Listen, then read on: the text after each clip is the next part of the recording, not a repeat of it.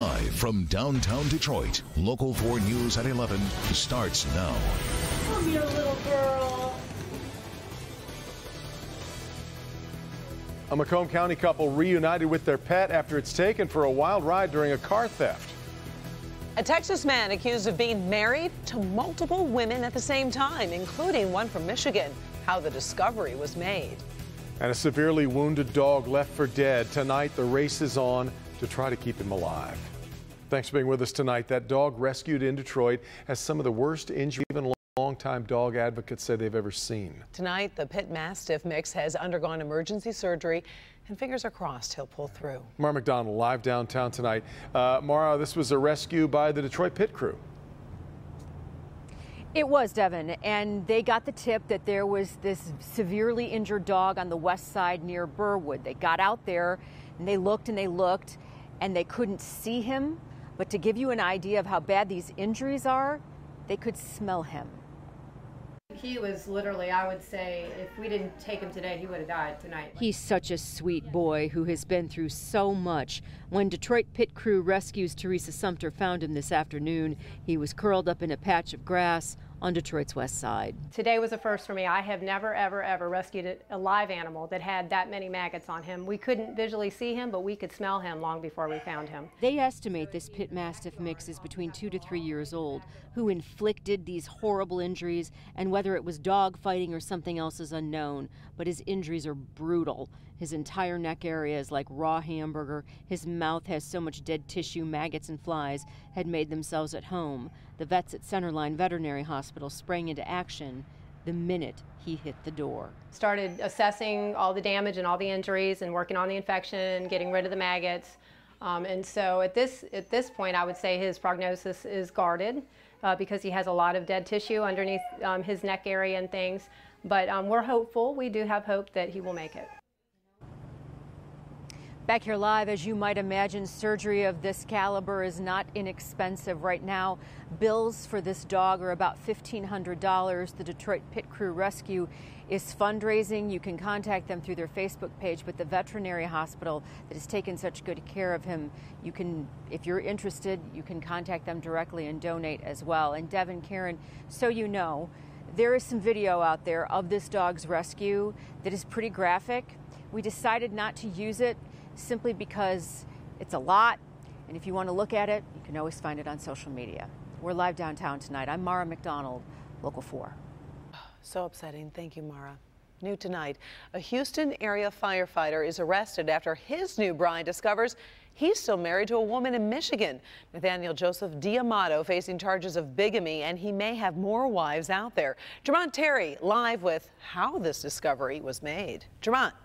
Karen, at one point, this man lived in Michigan. He also married a woman in the late 1990s. But police in Michigan say when Nathaniel D'Amato left the state, he didn't decide to divorce his wife. Instead, he decided to marry other women. Investigators in Houston took Nathaniel D'Amato into custody Monday afternoon. Sir, what do you have to say for yourself? Did you do it? Are you guilty? He didn't say anything as he headed to jail, but police say D'Amato's been a busy man, or should we say husband. He's charged with bigamy. An ongoing investigation reveals D'Amato is married to 2 women. One wife lives in Texas, the other right here in Michigan. And there's a good chance there might be others across the country. Back in 1998, D'Amato married a woman here in Michigan. Now, exactly when he left the state and that wife behind is unclear, but he recently tied the knot 2 months ago to a woman in Texas. That new bride found out her husband wasn't so truthful and was hiding something big. She had started receiving phone calls from other females basically indicating that she's married, that they were married to the same individual she had just got married to. The first wife from Michigan flew to Texas and provided proof she and D'Amato are still married. That was enough to get him on the bigamy charge, which is a felony. This is a deal that's against the law. And tonight, investigators in Texas, they believe that they are talking to other women who also believe they tied the knot with D'Amato. Investigators believe that it was more than just the 2 women that they know about at this time. Live in the newsroom, Jermont Terry, Local 4. Got a cool night tonight, some showers while we sleep, which actually is kind of perfect. Yeah. It's good to sleep while it's raining. It will definitely help us go to bed, and not too bad for the lawns, too. We could use it. That's true, yeah. Some of that will be lingering for the morning commute, but in very few spots. You can see those showers starting to move in from the west. Lansing, at least north of the city, getting wet right now, and eventually that will spread down through just about all of the area tonight.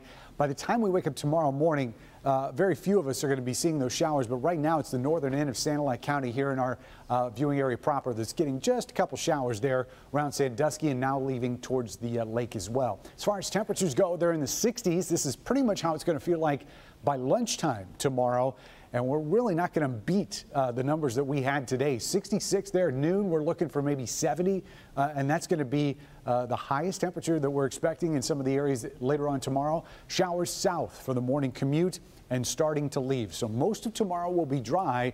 Now the question is, when do we get the heat back? We will look at the temperatures for the rest of the 7 days coming up in a few minutes. Guys? All right, Ben. Tonight, the Detroit Police Department has launched an internal investigation to get to the bottom of a car crash that happened after a police chase ended. Earlier today, a car crashed into a church at the corner of Chicago and Stouple on Detroit's west side. 3 people were taken to the hospital. The Detroit Coalition Against Police Brutality is raising concerns about police chases through neighborhoods. The DPD says there was a chase, but that it was terminated before the crash, and it's still under investigation. A fight at a bar in St. Clair Shores ends with 1 dead and 2 in handcuffs. Andrew Worley and Mark Foster are facing charges connected with the death of 56-year-old Eric Heisel. Police said the men were arguing in the parking lot of Capone's Bar on Harper, just north of 9 Mile. They say the altercation turned physical and ended with Heisel on the ground, unconscious, and he later died at the hospital. Police believe the argument was about money. A health physicist at Michigan State University has been charged with bestiality. 51-year-old Joseph Haiti is charged with 2 counts of committing a crime against nature involving a basset hound. The incidents occurred between January and March, but did not occur on campus. The dog has been removed and is with Ingham County Animal Control. Haiti is due back in court June 14th. Tomorrow, former MSU President Lou Anna Simon is going to answer questions about how Larry Nassar was allowed to prey on young athletes while remaining on the school medical staff. Simon is going to testify under subpoena before a U.S. Senate panel. MSU is accused of ignoring the complaints that date back to the 1990s about Nassar. Of course, Nassar is currently in prison serving a life sentence after admitting to molesting the young athletes. That hearing for tomorrow set for 3 p.m. in Washington, and we'll be following it. Dog reunited with a family tonight after going for a wild ride when a thief takes off with the owner's car and crashes it. Tim Pamplin picks up the story from Macomb County. This story all starts with this man with a baseball cap. Walks into Joe's Beer and Wine, grabs himself a Schlitz malt liquor, gets on his bicycle and scopes out this car, the orange Kia. The engine's running. Oh, easy pickings. Inside was 12-year-old Lila, the boxer. This car thief didn't care. Nope, he hops in, gone quick, fast, and in a hurry. The car owner says he ran into his business for 2 minutes, and then... Inside of the car, there's a bike on the ground in the parking spot. And I said, what are you talking about? And I said, call 911. Lou calls 911, she gets on the Facebook, gets the message out. We need to find our car and our Lila. At the same time, that car thief was cruising down Gratiot, some 8 miles south, loses control, and crashes into this silver car, sending 2 people in that vehicle to the hospital and him in handcuffs. Back seat, hanging out with him. I'm your little girl. Yes, police had Lila, none the worse for wear, slightly bruised eye. A happy ending in Roseville tonight. That's the scene with the night cam. Tim Pamplin, Local 4. Did you see how she was walking? I know. A couple of dog tails tonight, right? Yeah. That's true. Well, in Farmington Hills tonight, hundreds of losers gather to celebrate an amazing feat. The right kind. Metro Detroit has celebrated losing more than 10,000 pounds with Weight Watchers. The event, 50 pounds and beyond, honored those who have lost more than 50 pounds with the program. President and CEO of Weight Watchers, Florine Mark, on hand for the event, saying it was more than just weight loss. It's about building self-esteem and overcoming challenges. And congratulations to all. Very true. All eyes on Apple tonight as the company reveals new features on its signature iPhone, from a tech addiction tool to group FaceTime and more.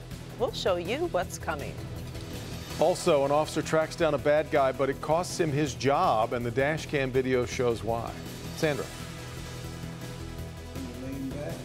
From athletes like Steph Curry and Tom Brady to Olympic gymnast Aly Raisman, more athletes are turning to a trendy new form of therapy to help their bodies and minds. They need the recovery of their muscles and back, all the things that get injured.